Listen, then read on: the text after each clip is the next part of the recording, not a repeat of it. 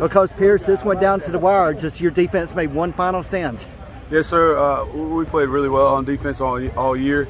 You know, but hats off to Coach Johnson and his crowd. He's done a jam-up job with what he's got over there. He calls a heck of an offense. He put us in some sticky situations. Fortunately, our kids made a play when it mattered.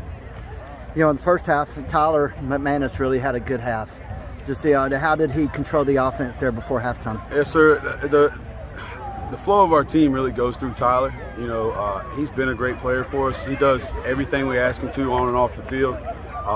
We just got to get him to do it for 2 halves.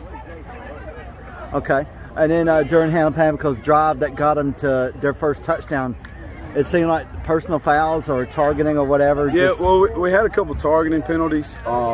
You know, and I'm not going to get on my kids too hard about that because, you know, they're running to the ball and putting their hats in there.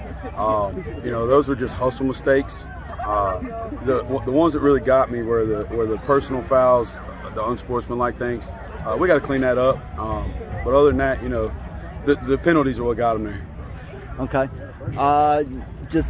Obviously you got a chance at a region title now. You guys in Lakeview, just how exciting is that going to be? Well, you know, it's 2 really historic programs colliding.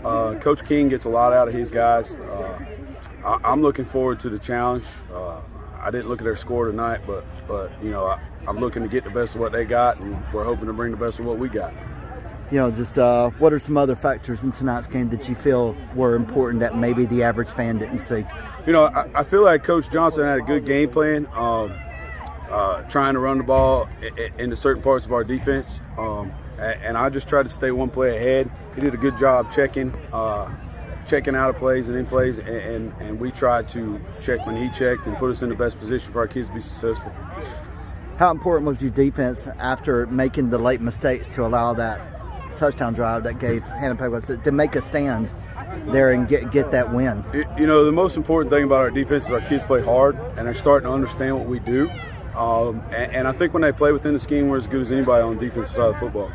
Well, Coach Johnson, your team had a chance to win at the end. That's all you can ask for. Absolutely. I mean, but we've been saying that our dudes, when it matters, got to go and make a play. So I thought as a sophomore quarterback, Wade Poston did an unbelievable job leading us down the field there in a 2-minute drive with no timeout. So I'm extremely proud of him, especially after the turnover in the first half.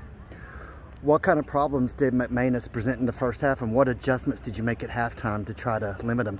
Well, we definitely knew he could create with his legs, but you know, we couldn't let him sit back there like a statue and throw it because he's unbelievable. He's good.